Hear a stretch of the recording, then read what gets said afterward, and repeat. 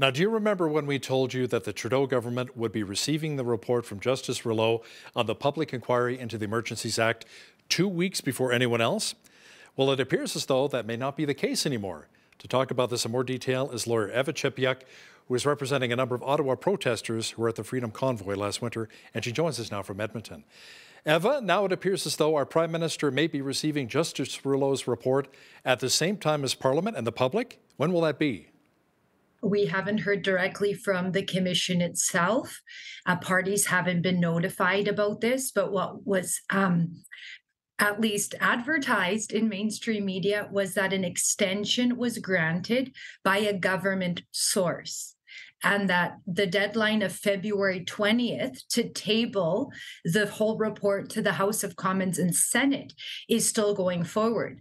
But you raise also an interesting point, because I actually just assumed, and the lawyers I'm working with assumed the public would be getting it at the same time as the House.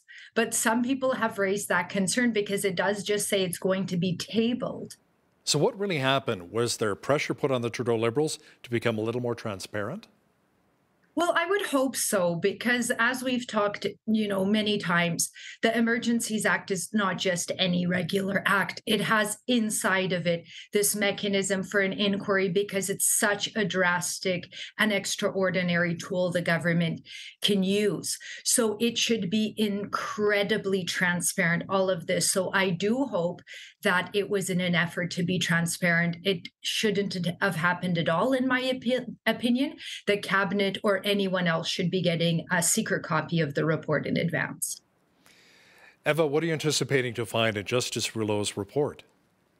One thing that I would love for your viewers to know, and I've been trying to make this really known to the Canadian public, is that the Cabinet and Prime Minister Trudeau relied on a legal opinion to invoke the Emergencies Act.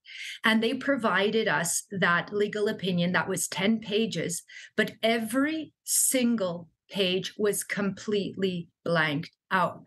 So my question to Canadians is that enough? Is that transparent? Do Canadians deserve to see that legal opinion so that it can inform Commissioner Rouleau, it can inform Canadians on what it was that the federal government used in order to invoke the Emergencies Act? In my opinion, all of this should have been on the table a long time ago.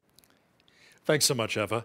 That was Eva Chipiuk, Edmonton lawyer who's representing a number of Ottawa protesters who participated in the Freedom Convoy last winter.